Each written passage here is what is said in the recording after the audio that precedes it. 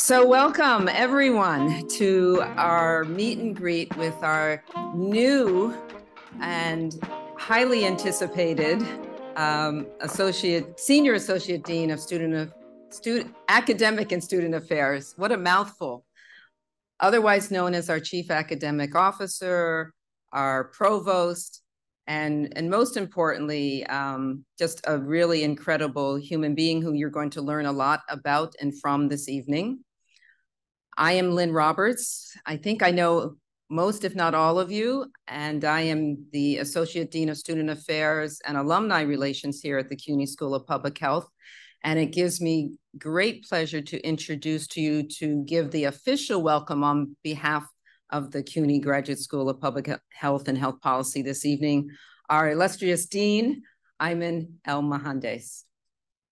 Good evening, everybody, and a hearty welcome from your Dean.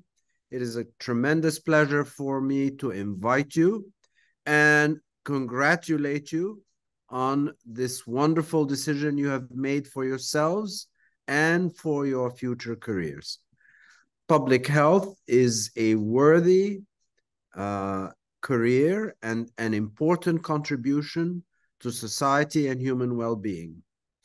The fact that you chose public health as a career option tells me a lot about you. So welcome to this family of interdisciplinary learning. We have mathematicians, we have social scientists and behavioral scientists, we have policy analysts, we have environmental health specialists and nutritionists, we have geographical specialists in geosciences. We are a wonderful family of interdisciplinary learners, including communications, global health, informatics, a very wide array of disciplines that you have chosen to select as part of this public health learning society, this public health learning community. You've also chosen to join a public school of public health. And there's a tremendous characterization of what a public school of public health means. It means that you are privileged in belonging to a school that is supported by the taxpayer of New York City. That is a tremendous privilege. Number one, because your faculty are fully covered by an annual salary that allows them to focus on teaching and learning, but also allows them to be selective in their research endeavors in ways that are most impactful and meaningful to society and to New York residents at large. But it also means that we are more affordable than private schools only because the public is supportive of you, of your learning endeavors, and of this university. I, as a dean, will tell you that the faculty that we have and the administration that we have is fully committed to your success. And we have created an environment of learning that hopefully you will find most conducive to your future careers and your future success. An example is our Career Skills Academy, for example, which adds at no cost to you a lot of opportunity to hone in your competencies and your skills to become public health professionals. I'm already proud of you, but I will tell you, now I go to places far and wide and meet alumni from the school who are performing at the highest level and making CUNY School of Public Health proud. It is not by coincidence that our school, only 6 years old, has been ranked number 15 out of 235 schools and programs around the country. Need I tell you that as the public school of public health, we are the #1 public school of public health in the tri-state area, And in the entirety of the East Coast, we are only second to the University of North Carolina. We're very, very proud of our achievements. We are very, very proud of our faculty, and we are very, very proud of you. My doors are always open. My email is such an easy email that you can use anytime to reach out to me.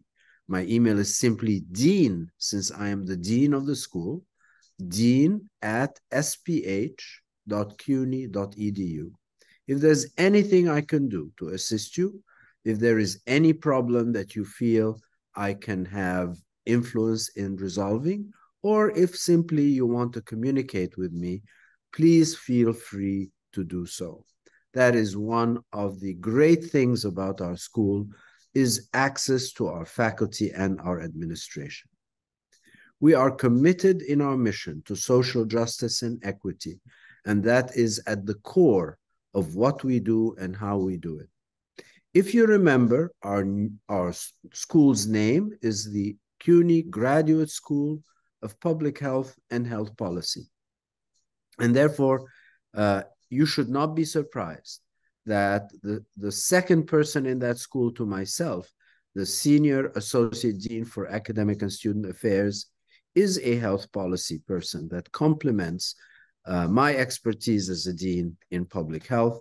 And therefore, you will find that both your interest in public health and health policy will be regarded with the same degree of importance and interest.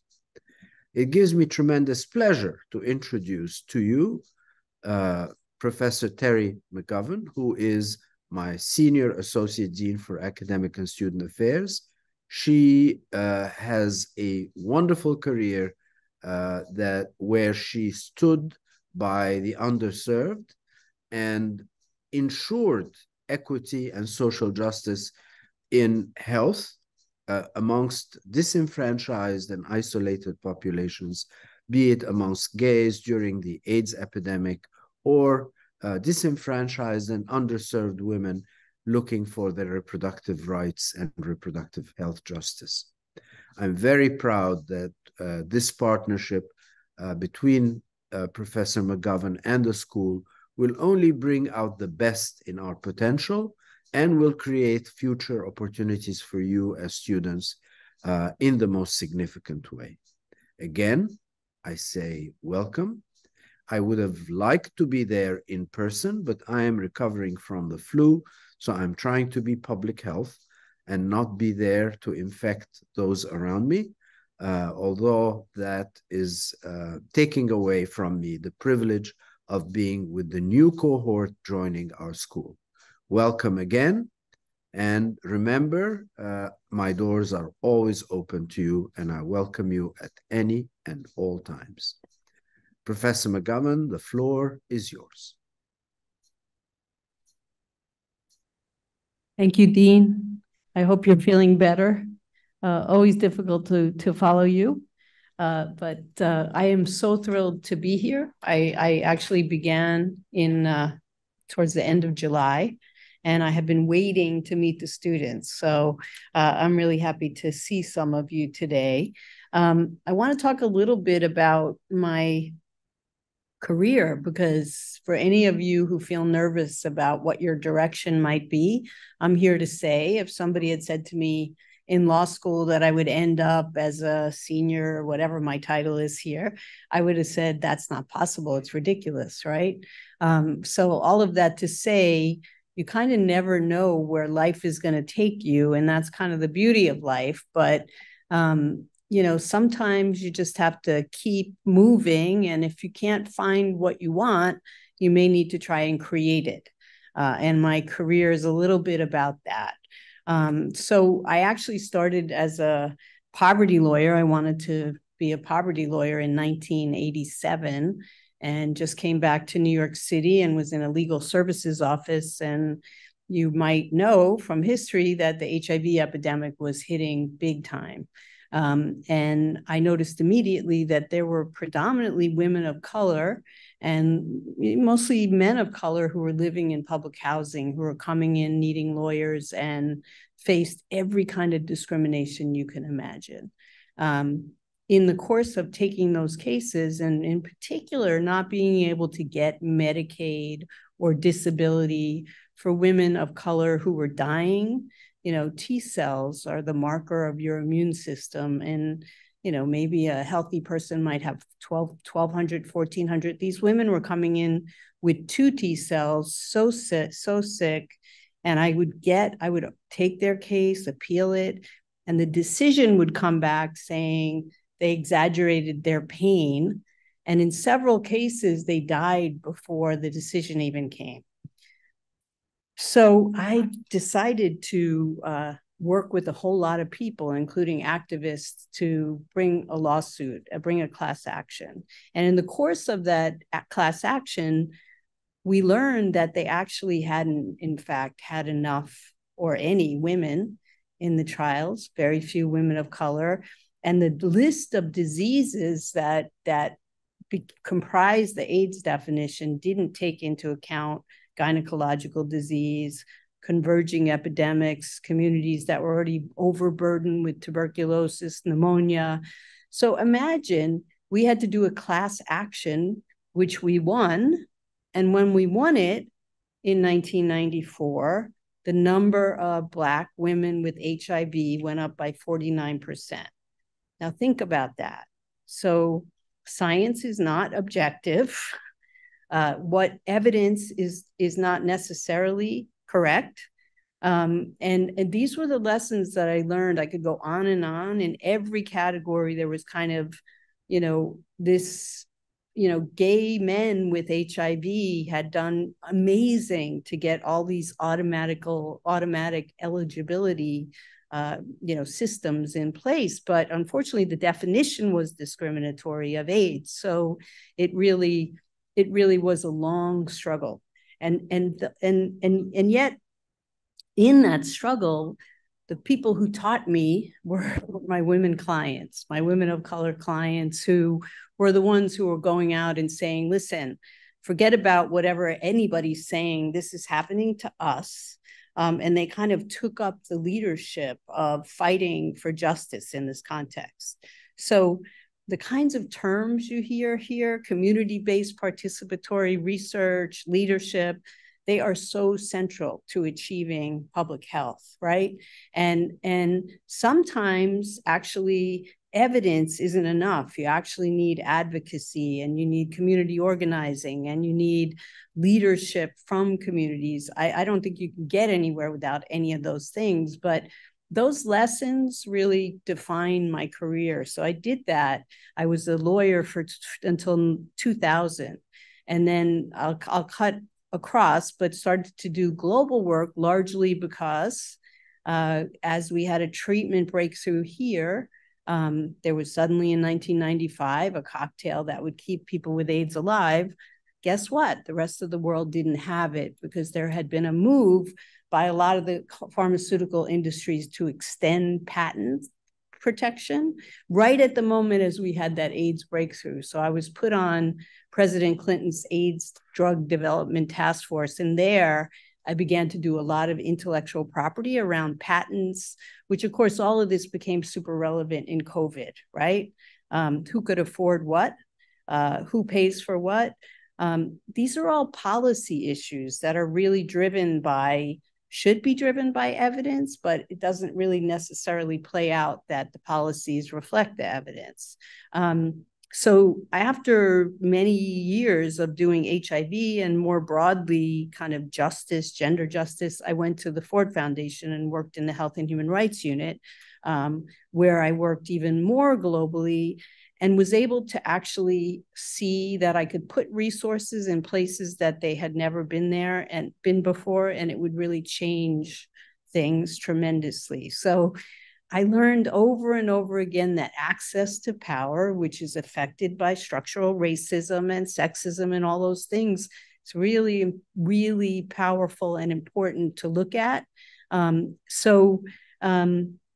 I then, after I was doing environmental justice, and then I was doing intellectual property at the Ford Foundation, leadership change. They eliminated the programs I was working on. So I went back, and I'm telling you all these little details because I want you to follow that things don't always go in the way that you expect. There's stops and starts as people are kind of fighting as we try to straighten out some of the biggest drivers of poor health outcomes, right? It's political. So it's, it goes back and forth. So in any case, I then went to Columbia to run the Health and Human Rights program, became a chair there. But all that time, I really wish that I had been here. So the good news is that coming here now, late in my career, I'm here to actually just try to support and help and download as much as possible to you of what I've experienced. Also to make sure that we are addressing not just environmental exposures in the science, but how do we change the land use processes, right? What do we do about the state of reproductive justice or injustice in this country? There are amazing faculty through this school, like Dean Roberts, who I've known since 1912, not really, 1980s, right? There's such amazing people all throughout this school, and I think what we're going to be doing jointly is really thinking about how we have the best school possible for all of you, how we also maybe better infiltrate some of the policy-making processes that really should have a lot more of an evidence base. And I'm very, very excited to be doing that. I have to just share that I worked many jobs through college and law school. So I'm really happy to be in a place where all of you are so committed to these issues that most of you are working, doing this at night. It's really very inspiring to me and also something that I know well. So I'm just really, really thrilled to be here. I am also like the dean, and I know like Dean Roberts, really thrilled to hear from you anytime. I've been reaching out, trying to find, it's hard in this environment to find students sometimes. So feel free to come ask for an appointment, because I seem to have many, many meetings. But I'd love to talk to you, love to hear your ideas, and just love to meet you. I guess unless Dean Roberts would like me to talk about something else, I'll just open it up. Yeah. Thank you.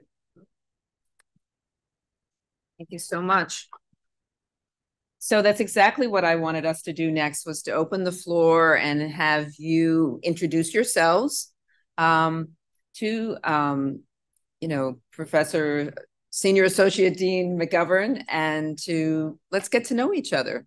She'd like to know, maybe share your name, your program, what you do outside of the CUNY School of Public Health. That's certainly a part of what you're contributing towards, and anything else you'd like to ask in terms of your vision for the school, or things you'd like to bring to us as you've joined a cadre of folks doing incredible work, and now we're finding some cross synergies about your work and the work of those who have been here, some new faculty who've recently joined us, and of course the leadership of our dean.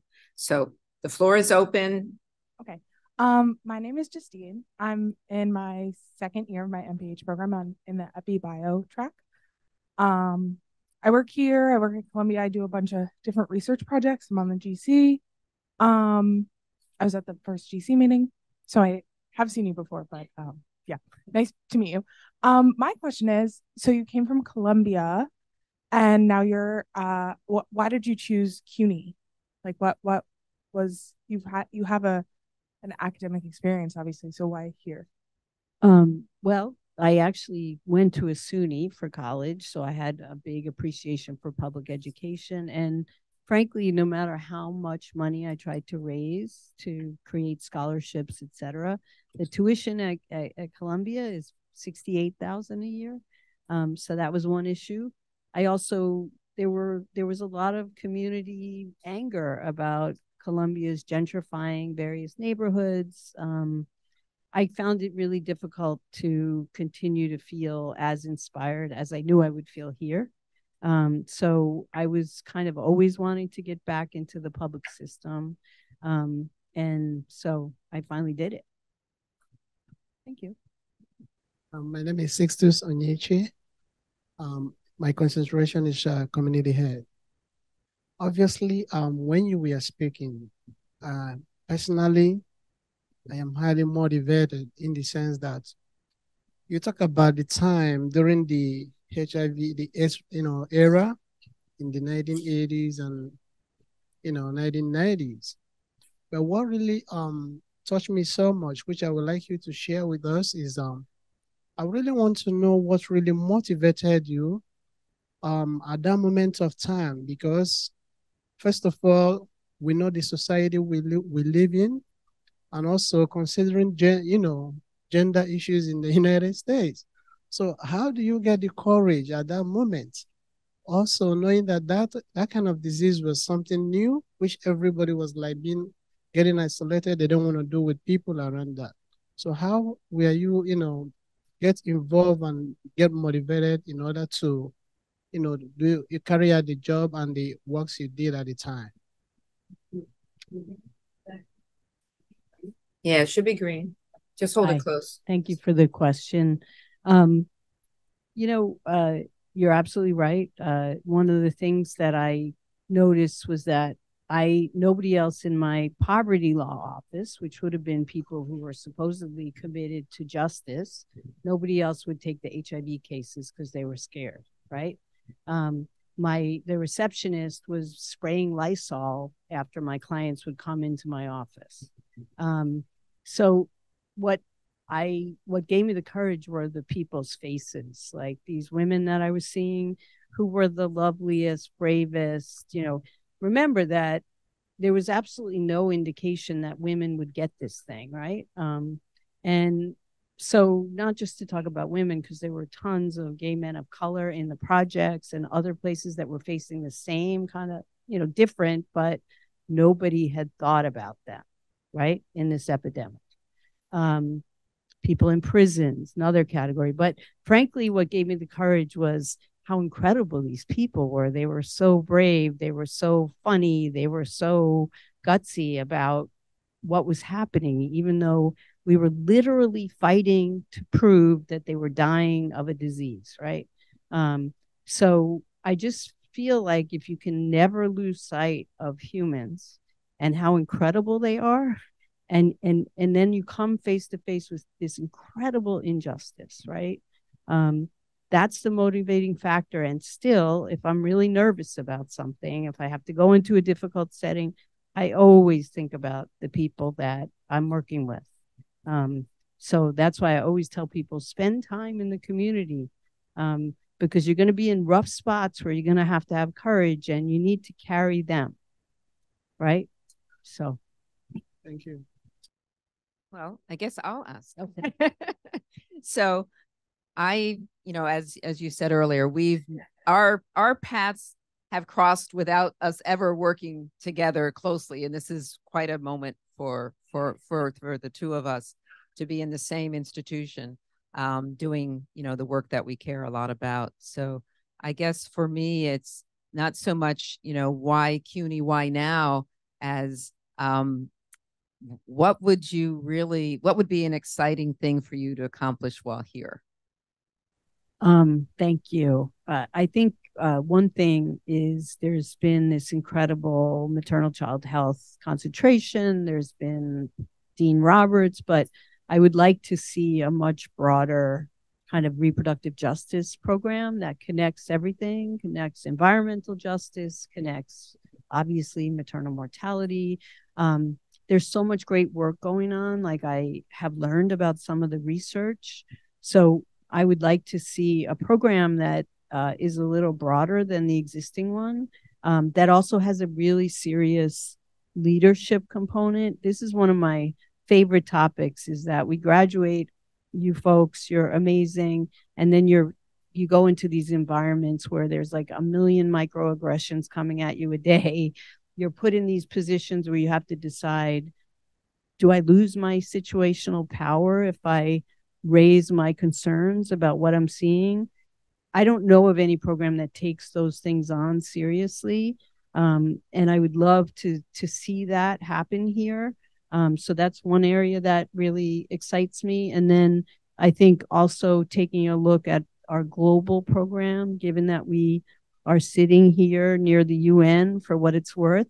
We're at a moment where we're in some global trouble, needless to say, with climate change, with all the gender stuff. So I would really like to see, and I do know the global programs of NYU and Columbia, and I think CUNY students have something unique to add to this whole picture and could really make a difference. So I'm interested in also, you know, kind of taking a look at that. And then one thing that I'll say is that it's funny, in all my jobs, I always felt like I was an outlier, maybe because I went to SUNY Albany or maybe just because of me and the work I've done. But once I got here, I realized how much access to power these institutions have. So it's very exciting to me, the idea of being able to open up all those doors for all of you, because you're the ones who are actually going to be able to solve these problems that are out there. So that makes me feel joy, the idea of being able to do that. And it also makes me feel like maybe all that, those moments that were difficult for me were worth it, because now I could teach about them. Thank you for that. So what are some of the things you're working on yourselves, and, you know, anyone? No? Don't want to put anyone on the spot. We have a few staff people here, or questions you have about the school in general that you think we could help with.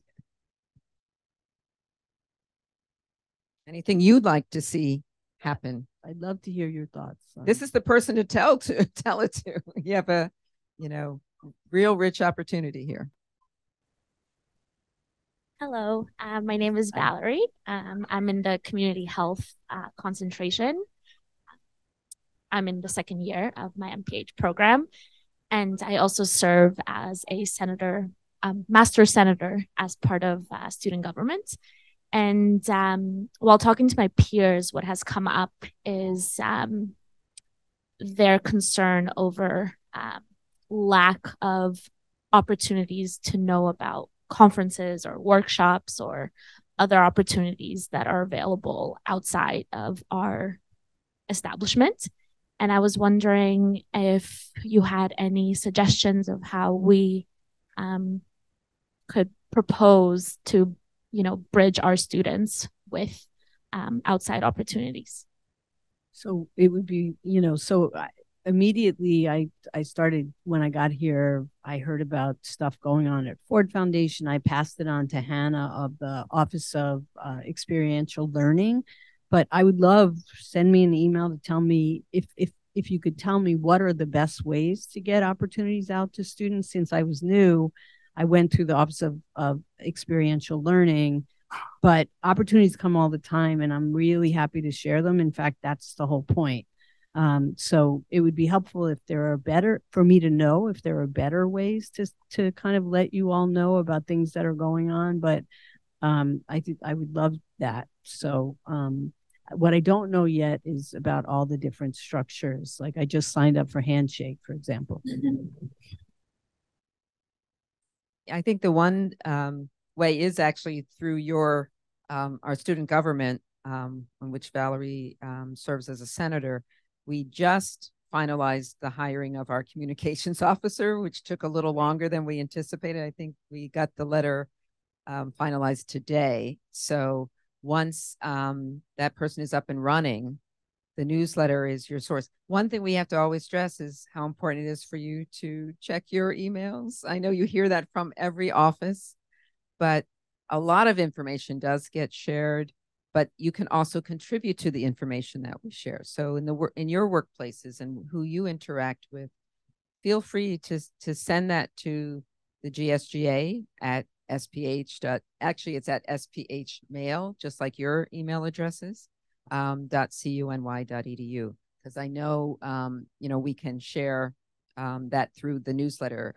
Sometimes it's been weekly, sometimes it's been bi-weekly. And it's really up to each GSGA to determine how frequently they can get that out. And then there are all the communications you get from, from SPH every week. Every Wednesday, maybe if you just make a note, you'll get what's called the SPH update every Wednesday. And every Friday, you get the events roundup. So that's every week. And that's thanks to our Director of Communications, Samana Chandra. So they're, it's only as good as we collectively make that. Everyone is a part of this community and can contribute to what we share with one another. I would like to see more moments like this.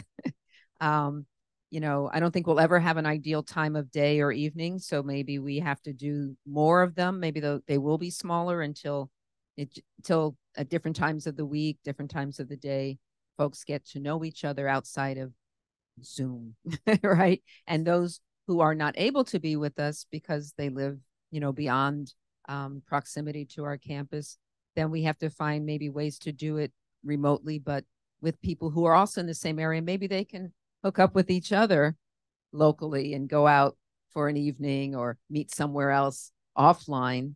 There's no reason why we can't create those possibilities. In the back of the room, we have James Warren. You probably have gotten communications from him.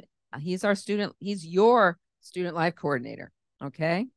And he's here for you as all of us are to ensure the best possible experience here as a student, eventually as an alum, and again, as part of the public health powerhouse that I think uniquely CUNY students contribute to, right? As Professor McGovern pointed out, CUNY students aren't like any other students in New York City. I'm sorry.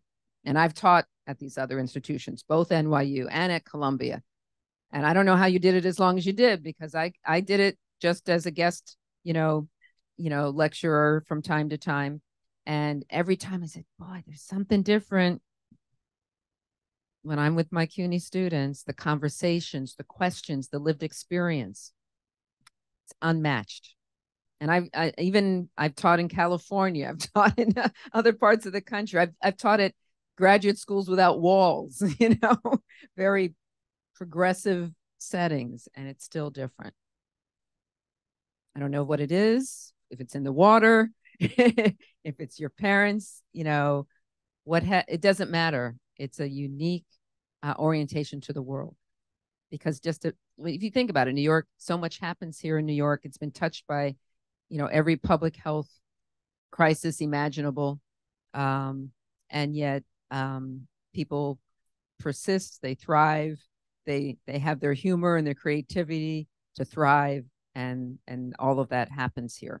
So I just hope to hear from more of you, find out ways where you can participate more. I also am an open door. I'm here on Tuesdays and Thursdays. I'm right on the 5th floor with James and other staff. Our registrar was here earlier. I know you've interacted with her in her office, Molly Ghosh. And so, we are not an ivory tower by any stretch of the imagination. Yeah, so I've heard some discussion among students about it's difficult to find community here.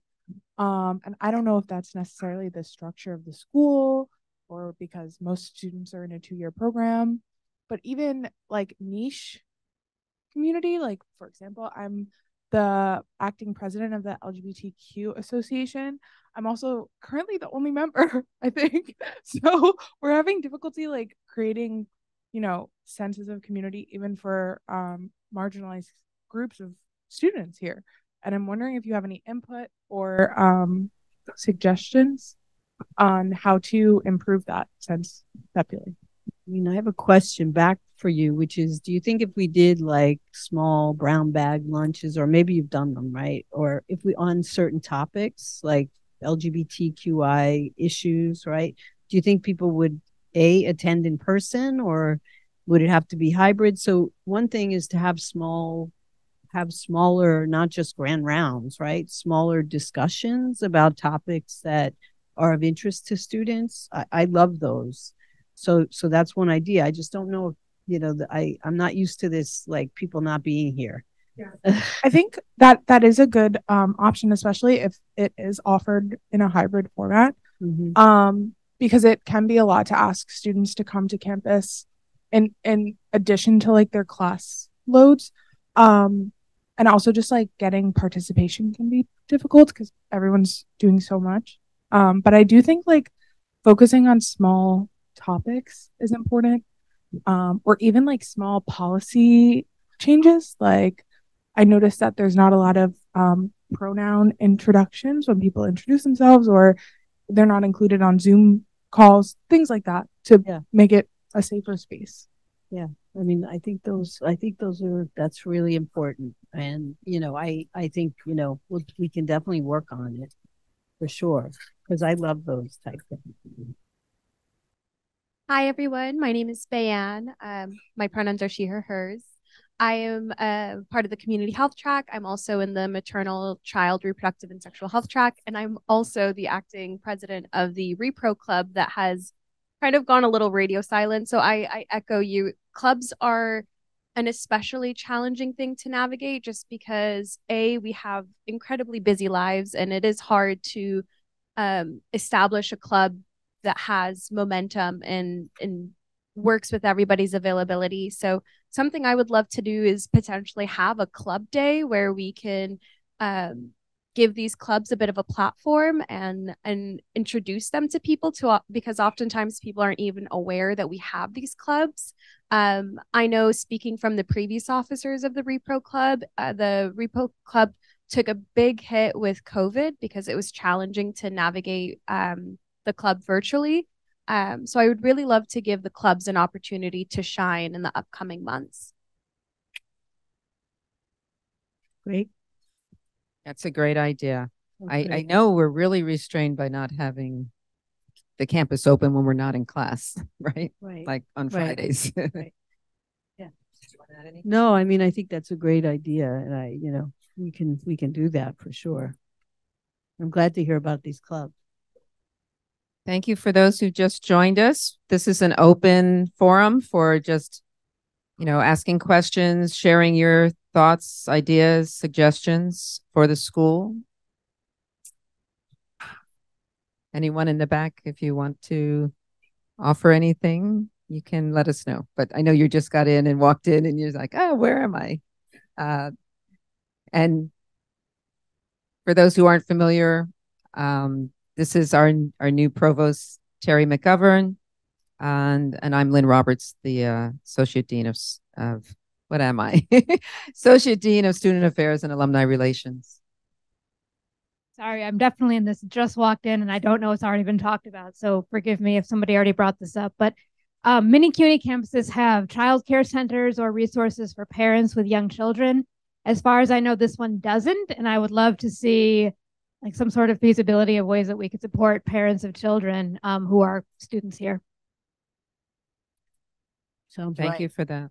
That's, yeah, I don't know. It's definitely on our list of things we would like. What we can do, and this is something that came about only recently within CUNY, is to connect you with the childcare services that are provided through CUNY on other campuses. And it might be that they're closer to where you live, not to our campus.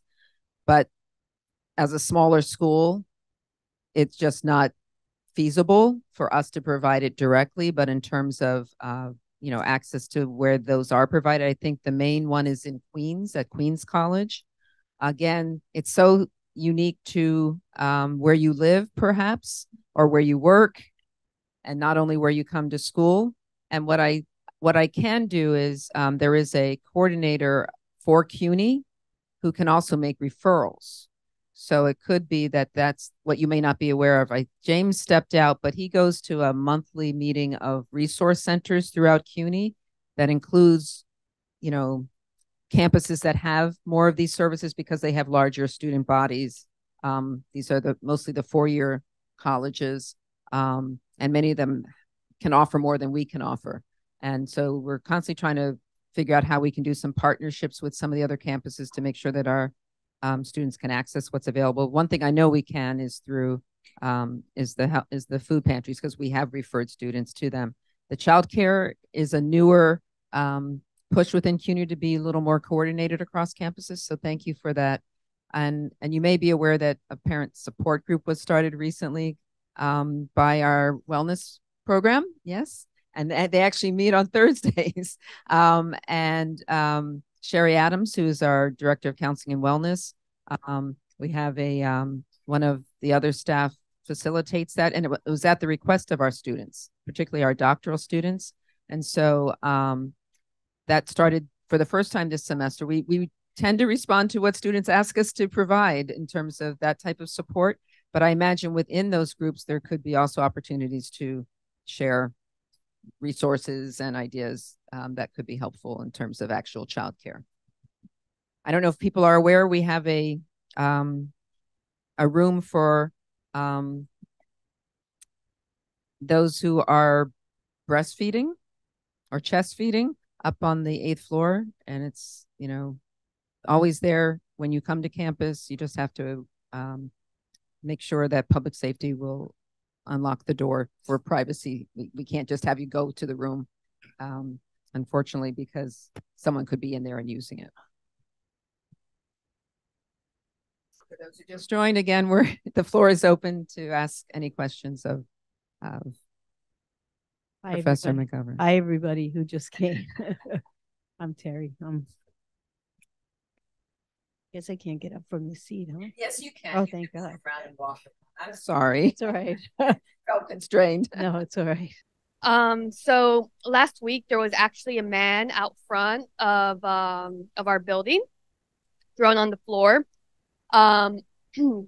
It could have been an opioid overdose. And I realized that our staff is not trained. Downstairs in the lobby, they don't have Narcan. They're not Narcan trained. And I think that that's something really important that everybody here as the School of Public Health should be at least offered the training, and all security personnel should carry Narcan on them and be trained to do so. It's like a 1-minute training. Sounds right. Yeah. I mean, I don't know anything about how people are trained, but it sounds like we a good idea. have done it prior to COVID, when we had more people on campus. It was done right here in this room. It was open to staff, students, and faculty. And we coordinated that, so we can certainly do it again. The folks that are downstairs in the lobby are not our employees. We rent space, so we don't have any control over their staff training. We have had meetings, though, and we have folks who are part of the Harlem Health Initiative here, led by Deborah Levine, who has a strong relationship in the community. And you might not be aware that that program even exists, but we are very open to bringing in folks to do not only Narcan, but other trainings and opportunities to make us more responsive to the needs of the surrounding community.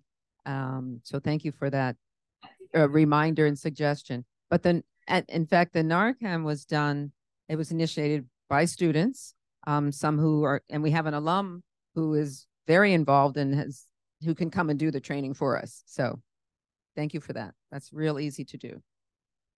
And we could do it both, remotely and in person.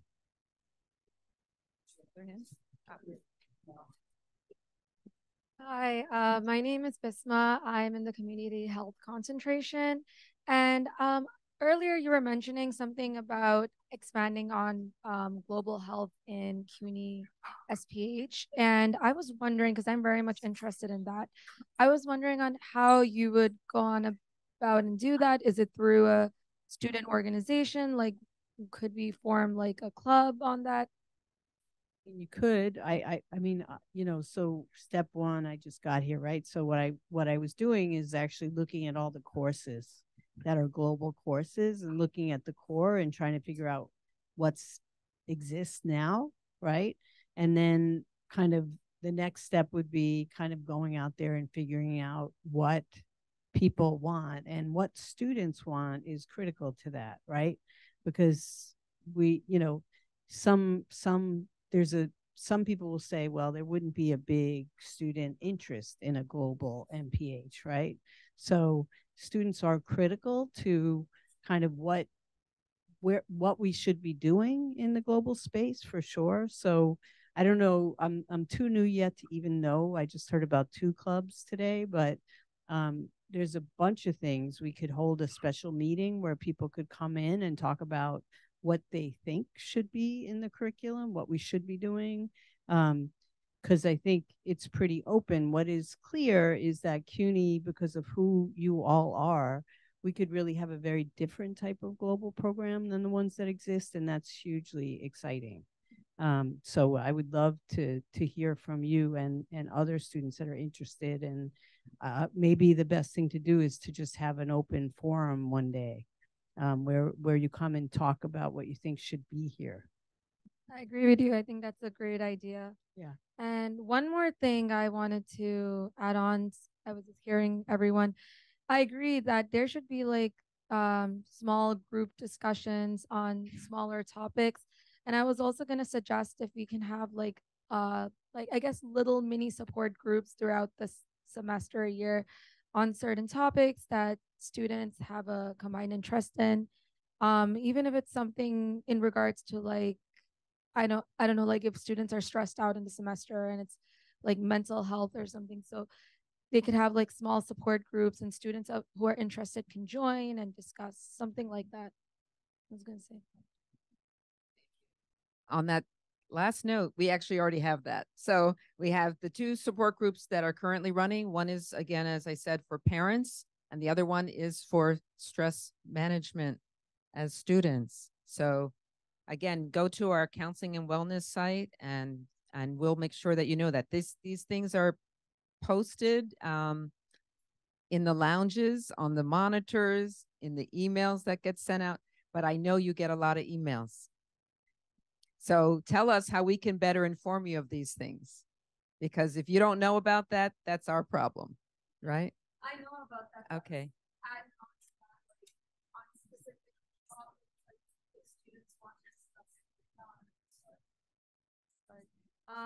I mean, yeah, I'm aware of those 2 groups. I just wanted to say, like, if there are other topics or any other things that students want to form a support group on, so we can have like some more like that. I mean, and it sounds like you mean more peer-led. Okay, absolutely. And those are things to bring to the attention of your student government and see how they can facilitate that. There's a room dedicated to the Graduate Student Government Association on the 5th floor. It belongs to the GSGA. If you want to meet, you contact them and say, we'd like this space on such and such a time on Monday, Wednesday through Thursday, right? And make it happen. Okay. I'm going to comment on your idea and ask a question, but also want to comment on what you said, and I agree. I do think that having a more global public health curriculum in a global context would be a lot better to reflect the people that are actually in our classroom. Because in our room, we have a bunch of students who are international, and a lot of the curriculum we touched on is basically like local, like state-based, and mostly USA based. And there's not a lot of room to bring in an international like point of view in our curriculum or in our classes. And it also gives us a wider range of just how to focus on more generalized to this country and more about how we can apply to other in the world. As public health students, it's also important to keep that in mind, just not staying so narrow-minded on one region, but how our programs or intervention could hopefully be implemented in other parts of. But then my question in regards to training was, what are, I guess, the grounds of having mandated training for all students, not just like an optional course that someone can just go to, but making it a requirement for everyone to have Narcan training? Is that like a possibility to make it mandatory?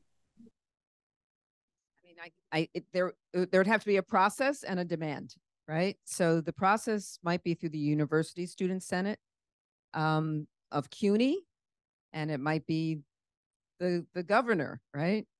Yeah, I mean, there's ways that you can mobilize. Students make things happen, believe it or not. It's, they've ended wars, right? Students, any movement I've been a part of, has been largely driven by younger people, right?